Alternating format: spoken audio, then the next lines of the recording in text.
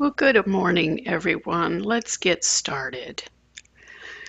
My name is Laura Geckler, as most of you know, and I will be moderating this session. Today is Thursday, June the 18th, 2020, and we are in day 4 of the Open Apereo virtual conference. Before we begin, a few reminders. The session is being recorded. You will receive an email announcement once the recordings are available. If you have any questions or comments throughout the session, please type them into the chat area, or if you have a microphone, feel free to ask your questions or make comments aloud during the QA part of the session. We do ask that you mute yourself if you're not speaking in order to avoid extraneous background noises and clicky keyboards. The presenters for this session are Jennifer Ludiana and Mary Beth Messner.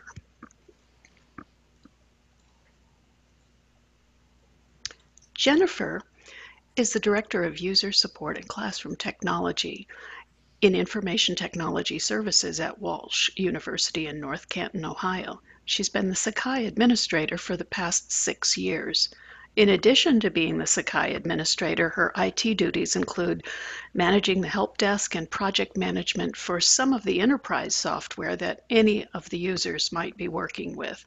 In her spare time, she hangs out with her dog Oscar and her husband Brian and loves to cook and watch crime drama shows.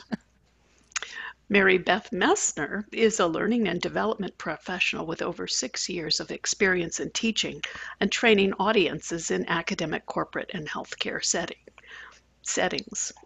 She joined Walsh University's digital campus in 2019 and is focused on cultivating a renewed emphasis on quality matters standards. Under Mary Beth's leadership this past year, Walsh University earned 3 Quality Matters course certifications. Mary Beth's specialties include instructional design, teaching and facilitation, educational technology, online learning, education management, leadership development, and employee training. Mary Beth loves polka dots, the beach, and anything written by Ellen Hilderbrand. She and her family also live in North Canton, Ohio. Today's presentation is brought to you by the Atlas Awards Task Force, or the Apereo Teaching and Learning Awards. This year, they decided that an additional award is appropriate to recognize the efforts of institutions and organizations who were making to enable faculty and students who are being forced online to make the transitions they need while maintaining high learning standards and institutional visions. At Walsh University during the spring portion of the ongoing pandemic, when students were home, all courses were required to move online and to use tools within Sakai to teach courses. 184 faculty converted 455 courses to distance learning in approximately a day and a half. Please welcome Jennifer and Mary Beth to tell Walsh's story. Take it away, ladies. Hi, welcome everyone. I'm Jennifer, and I will be talking about our journey to converting our face-to-face courses to remote learning from about mid-spring semester until the end of the spring semester. One of the things I want to note, excuse me, is that this is a collaboration of 2 different groups. As my bio had said, I am in information technology, which reports up through the Vice President of Administration. Mary Beth is part of our digital campus that reports through the Vice President of Enrollment up through the provost side. So we both work together as well as with all of our faculty and staff to make this a successful project in moving from face-to-face to remote learning. So let me tell you a little bit about Walsh. Walsh University is a Catholic university in North Canton, Ohio. We have a 136-acre campus. We have about 2,600 students, that's graduate and undergraduates, and we have 40 students from 40 states and 35 countries.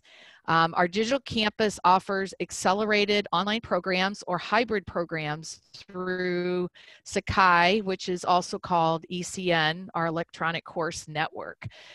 Walsh was founded in 1960, so we're just now celebrating our 60th anniversary as a university.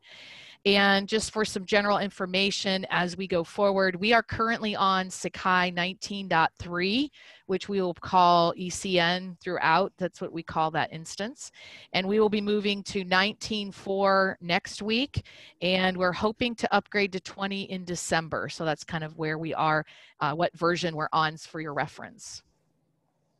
So just to give you an idea of what it looked like before the COVID-19 changes. So we have 3 areas we look at here. So our help desk had approximately 40 tickets regarding ECN per month. Our ECN instance held about 64 fully online courses. So these are the courses that are fully online or hybrid through the digital campus. And just as a note, we do load all of our courses into ECN and all of the enrollments. So those are all there. If faculty choose to use them or use parts of them, I know in my class, I do use assignments tool. I use a few things in ECN they can. Also, we use Zoom. We are a Zoom school, and we had about 115 users, and that includes the pro accounts and the basic accounts. Basic accounts are what our students get. They're free. They have about 40 minutes of meeting time. And then we have pro accounts that we've purchased through Zoom that are unlimited time and have some other features that faculty and staff can use. And we had over about 400 meetings a month. So that's to give you an idea of what it looked like before we had to make the quick switch. So a little bit about our timeline. So this started in early March. So we posted our response on the website around March 4th. And we had students come back from spring break on the 6th. So this all happened after our spring break. I know some schools, it happened before and then they had spring break, or it happened during as well. We suspended our face-to-face instruction on Tuesday, March 10th. We announced that. And then on the 13th is when we had faculty go back and start teaching remotely. On Friday the 13th. That's not a good day, but it worked out well for us. And then our faculty staff started working at home. We had a stay-at-home order in the state of Ohio. So they started to work at home as well. And then March 20th, our administration had decided to cancel our commencement. And the reason for that, our commencement was very early. Our commencement was April 26th.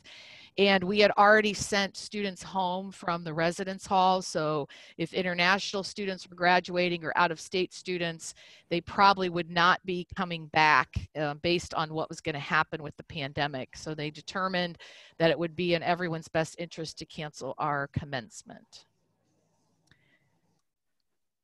So moving online, that's the big topic. So we had a 2-day turnaround. We announced it on the 10th. The 11th and 12th, we canceled classes so that students could get moved out and settled. Faculty could start working on their plan for remote teaching. So we had a 2-day turnaround. So Mary Beth and I both visited every academic department. We talked about basics of ECN. We talked about strategies, how to get your information, from paper format into ECN. We stressed a lot of the tools that would be quick for them to bring up. So using resources, creating folders, using assignments for turning in items, announcements, messages, some of those basic tools to be using. And originally we thought it was going to be 2 to 3 weeks, and it ended up being the whole rest of the semester. So we kind of were on a quick turnaround there. And also faculty could have synchronous instruction. So we did talk about Zoom, how to use Zoom, the best features for that as well. So our snapshot. So before I gave you some of the before numbers, you'll see those in the first column. Also, I put some of the after numbers. So these numbers are based on a 6 to 8 week time period from when we started our remote instruction, March 11th through the end of the semester. So you can see the percentage change. So our monthly tickets went from 40 to about 150 a month just on ECN. We've had over 1,200 tickets a month on just anything. So that would be Zoom, any other topic. So all of our tickets went up. Our online courses, we had 64. The 630 here is all courses. So that included anything that was internships, courses by arrangement, all of that as well. So we went from having 64 using it all the time to over 600 courses using it. And you can see here our Zoom use skyrocketed as well from about 400 meetings to 1,500.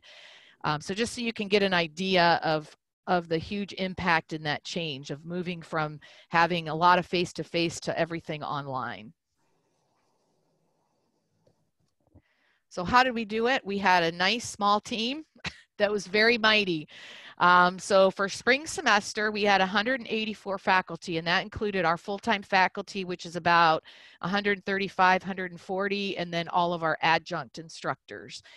So we had 2 instructional designers, one of which was Mary Beth, myself, the ECN administrator, and then my help desk staff, which are about we have 2 full-time and 1 3/4-time help desk technicians that were answering calls, emails, tickets, talking with people, getting them set up and running, answering questions, fielding questions for us as we went through this process.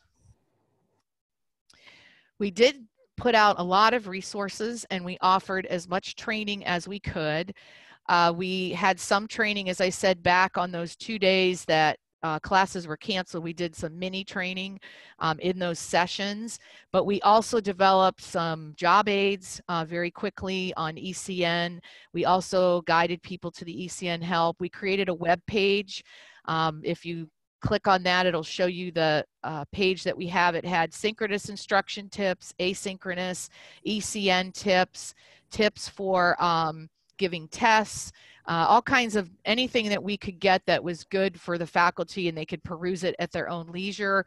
We also created one for students because some students had never had to use ECN very much. Maybe they never turned in an assignment. They've never taken a test online. So that was also another site that we created so that students would have a little bit of help as well. I can bring that over, Jennifer. Oh, okay. So this was our page that we created.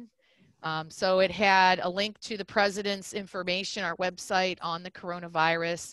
It had the site updates because we were doing them almost every other day. So we felt that having a option there, you can see Adobe Creative Cloud added a free version. We linked to that. New things on teaching and learning. Our links to our office hours for faculty were here, and then information on remote working, which was for staff and faculty because maybe they weren't used to working at home.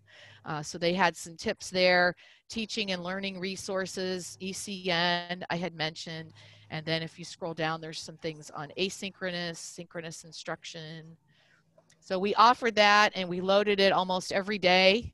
We had new links, we had new guides for our faculty to use. And again, we have a smaller version of this that was loaded for students because we were starting to get questions. Did I upload my assignment? I click submit, is it there?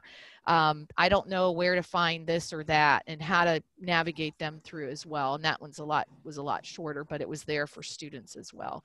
And we called it the Classroom Continuity Project because that was the goal. The goal at the time was to make the face-to-face just continue through online and try to make it as continuous and easy as possible for students and make it as smooth as we could for faculty. We also had Zoom office hours, which were on that page. We had a help desk drop-in. So we have a help desk office you can just walk in, and we realized, well, if people are used to walking in, they might feel more comfortable even if they could just drop in. So we had an open Zoom session all day, and they could just drop in, ask questions. If they dropped in at the same time as the faculty office hours, we could kind of guide them back and forth as well. We offered extended help desk hours. We were open 13 hours a day. Both of my full-time, or 2 of the help desk techs were at home, and one of them was in the office. We felt that we should have someone there during the peak time so that they could answer the phone. Our phone system was not transferable like a call center would be.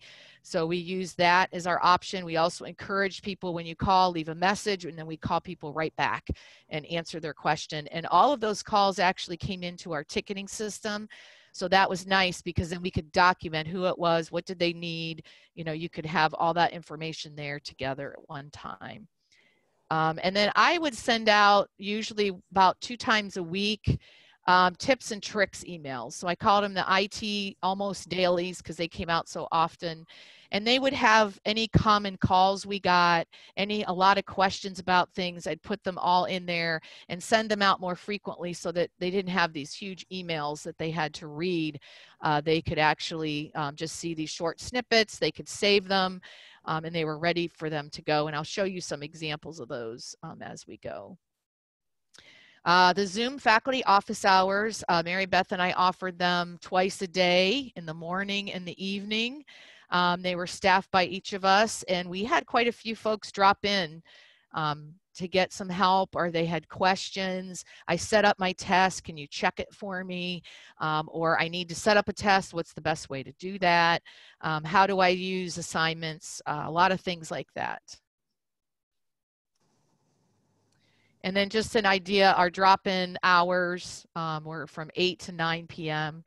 We had those staffed with our 3 staff members from the help desk, so that they could drop in if they felt that was easier for someone to do that, instead of calling and talking them through on the phone. The other nice thing about Zoom is there is a remote control option that you can turn on that allows our help desk folks that can take control of someone's computer, and they can help them. So we use that a lot for Zoom troubleshooting. Troubleshooting when folks had issues with browsers, things like that. So we can use Zoom for that now too, to get some remote access. Just a couple examples of the emails. This is one of the first ones that was sent out probably around the end of March, early April. This one had all the help desk information in it. It's kind of small, but if you look at the slideshow, you should be able to blow it up. Cybersecurity, apparently a pandemic is a time when everyone wants to spam and phish. So we had some information to remind students, faculty, and staff about that. And then Zoom bombing was popular then. So we had some tips and tricks that I had gotten from Zoom. They started having a weekly Zoom webinar that you could sit in on, and they would talk about updates, changes they made, so that you could have that information. And so I gave them a lot of that information too, to help them with protecting their Zoom sessions that they had. And then another example, this one was sent towards the end of the semester around finals week. So this gives a lot of information for new alumni, gives information on Microsoft Stream. We are an Office 365 school, so we use Stream a lot to store videos. It creates transcripts. It's been a pretty good tool for us. Also on Respondus, how to launch it, how to use it to take a test, some other tips so that you can make sure it works correctly. And then lastly, information on the faculty office hours, help desk hours, all of that. And I still publish these once a week now. At the end of the week, I usually send out any updates. I send out help desk hours, because during the summer, hours change a little bit with us not being on campus. So now I'm going to turn it over to Mary Beth, and she is going to talk about our training and some of our other online initiatives that we did for campus.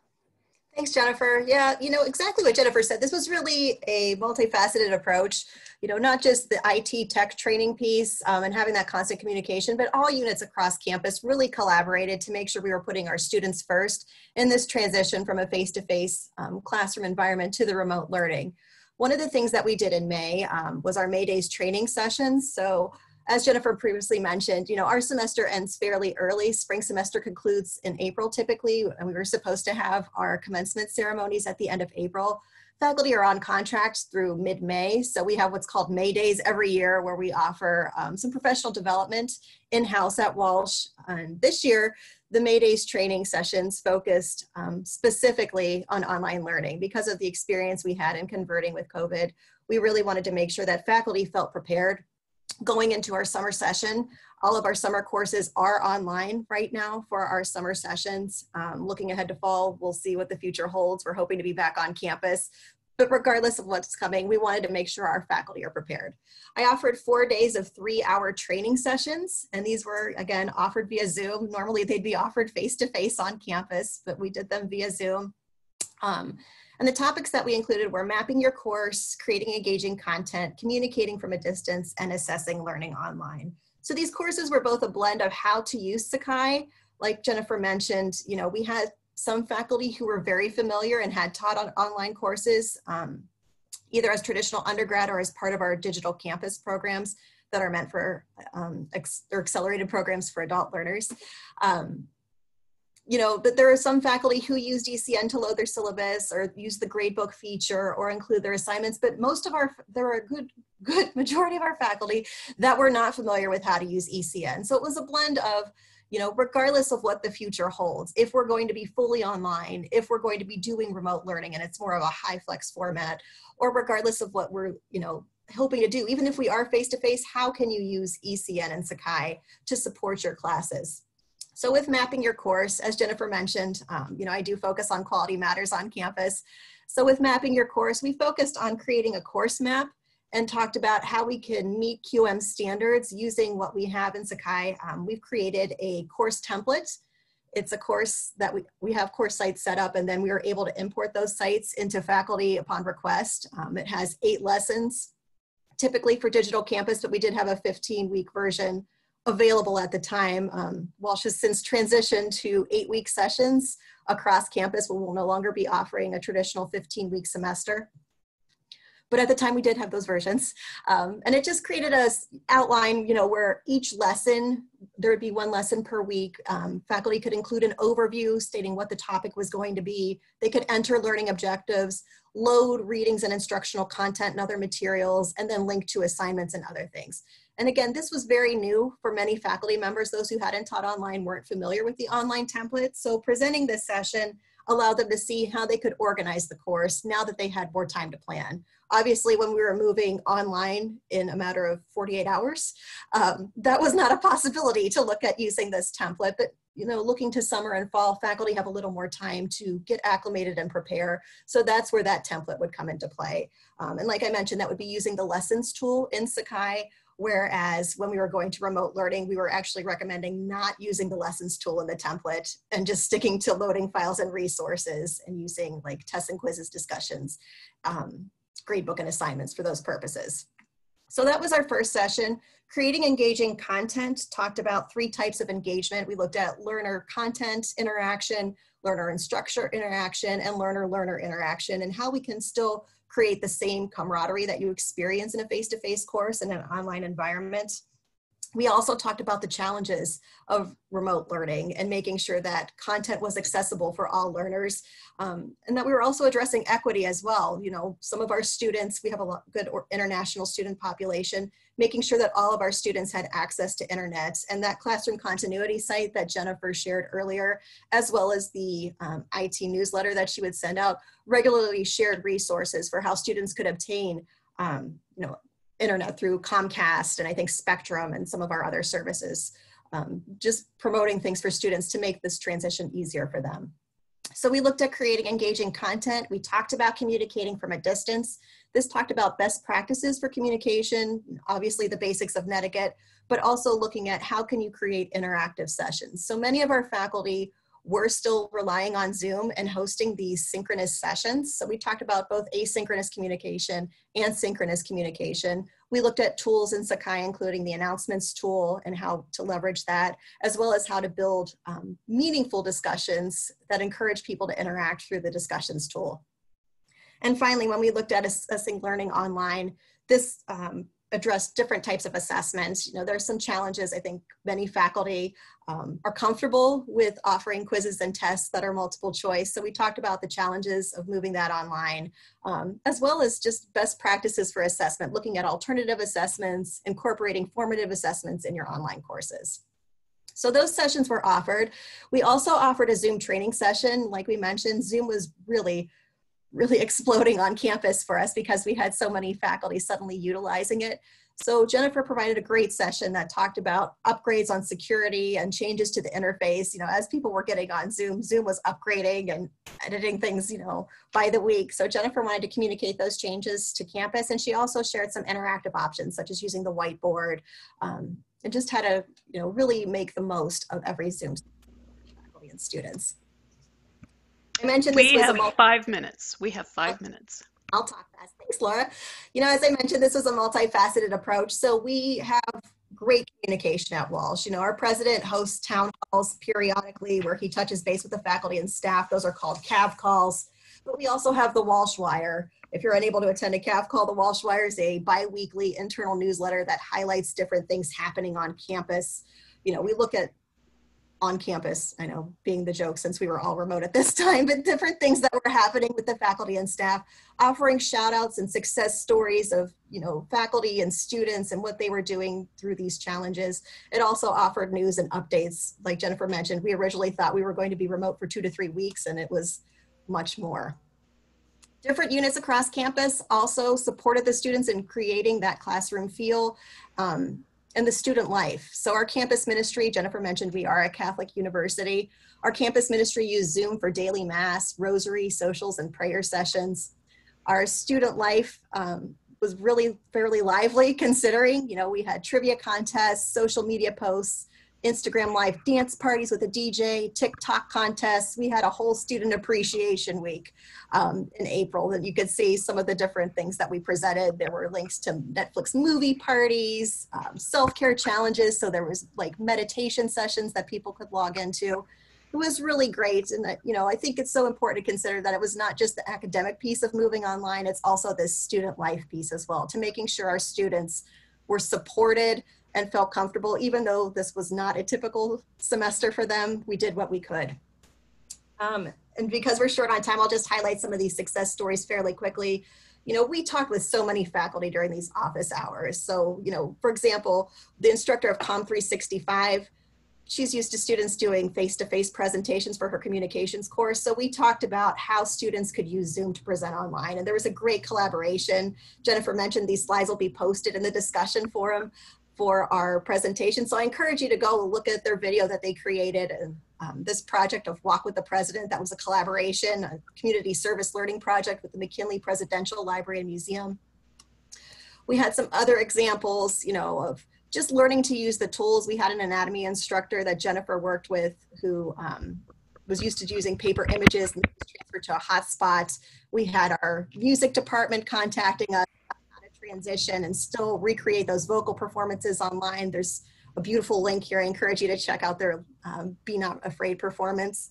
And like I said, just moving fairly quickly through this, we are online for summer session, fall planning. We're looking ahead and just being ready and flexible with whatever the future holds for us. We're hoping to be on campus. That's the plan. But if we need to go remote, we know from this experience that we're able to do so. Thank you, Mary Beth. We have a couple questions in the chat, and I think I'll go ahead and read those to you. Let's see. I'll try and take them in order of general interest, since this is something that we have all gone through. What positives have come out of the COVID era? Do you find that faculty and students are more technologically savvy? Are there plans to offer more fully online or hybrid courses post-COVID? I think, you know, I mentioned that the culture on campus, I think there's some hesitancy. Sakai and the electronic course network, you know, certainly the members of Digital Campus are faculty who teach through us, but I think now faculty are definitely more comfortable using it. We've seen a definite increase in people asking for the course template that I mentioned, just so they can plan ahead for fall. You know, and also looking at the existing courses we have online and just saying, you know, can I see what's already out there and maybe I want to use that for this fall. So it's definitely helping to change the culture at Walsh. So I would consider that a positive. When you mentioned templates, I think there's some confusion represented in the chat by lessons. Were these templates lessons based? Yes, so it's lessons based. I can pull it over. Actually, let me. So you were recommending lessons in the May days, but previous to that, you didn't want to get into lessons. Why? Was that complexity? Yes. Fair enough. We did convert in 48 hours, and for someone who hasn't used ECN before, explaining how to use the different tools, there were a lot of faculty who were overwhelmed, frankly, and we didn't want to add to their stress by suggesting lessons. I can show you very quickly. This is what our course template looks like. We click on the lessons tool.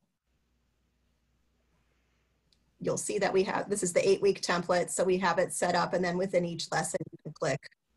And we have an overview, objectives, space to link content, assignments would be linked, and tests and quizzes. Above this checklist, we have the checklist so students can keep track, and then space for additional resources. So this is a little overwhelming for a faculty who's not used to ECN. So this is why we waited until May days to offer this training and make this available.